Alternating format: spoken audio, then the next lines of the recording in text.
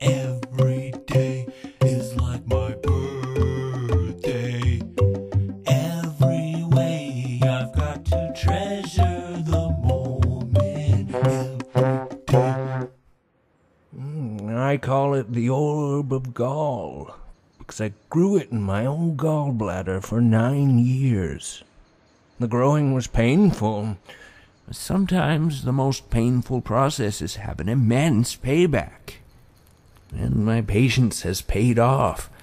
Until my escape, I didn't realize the orb's perfection. Ha! So you were in a mental hospital. I knew it. Hospital? No. Prison. I killed my wife, among many others. She was the seed of this orb. Her eyes were just this color before they evaporated from her skull. That's made out of your wife? Not her alone. It takes many sacrifices and human pain to charge it up and make it grow. No! Look at you, afraid of being sacrificed? If you insist, I suppose I could always use more bioenergy.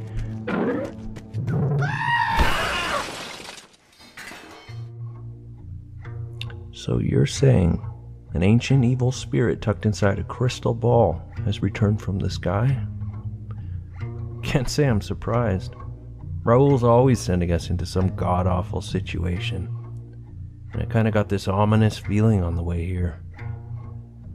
Well, what else do you know about this thing? His people were my distant relatives.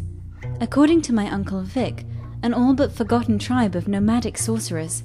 I was taken to their sacred sites all over the globe when I was a kid. Some of their sites and rituals are mentioned in here. Cursed orbs through the ages. Look under scarab warlocks. They believed that certain souls should be harvested to create or enhance magical items such as orbs. Here we go. Scarab warlocks. Lord of Zumot, Alizarian, perfected the technique of soul energy storage in orbs. His all-consuming goal was to use 3 perfect orbs to open the portal of plenty, a doorway to a plane of psychosensitive matter from which the conjurer could pull anything he first pictured in his mind's eye. Oh god, shape-shifting matter, energy. I hope this doesn't turn into the end of that Hulk movie where Nick Nolte starts melting into the mountain and there's like flying energy all over the goddamn place. Anyways, it says here that if a person touches a possessed orb, the spirit inside may be able to transfer its consciousness into them. Should go get a hazmat bag from the van, actually. Good. I know it's early, but I wouldn't mind one of those beers you promised. I still have Alizarian's buzz in my head. Well, Groves is going to die when I get my hands on him, so you can have his beer. Bring me back one of those beers, would you? I wouldn't mind a buzz myself. I mean, everybody's talking so loud.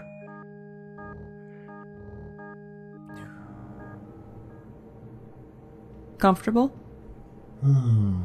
I can't feel anything yet. There we go. And now the final touch.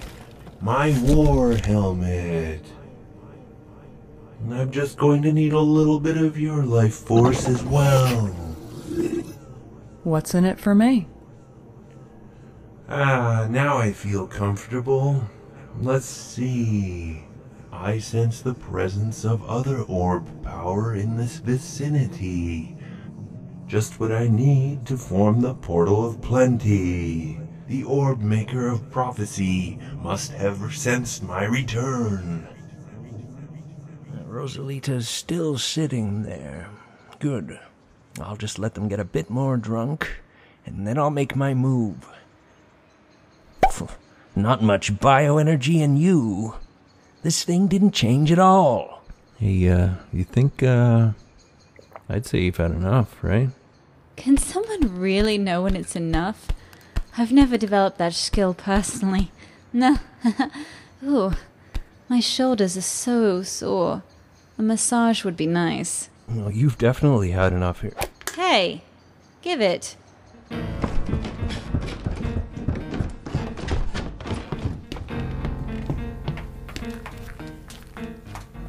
Terror! You're all white. No, I'm not all white. Is that Groves in that weird helmet? I think Alizarian just jumped your friend's bones. Go kick his ass. That's a good idea. I'll crack him open like a walnut. A bell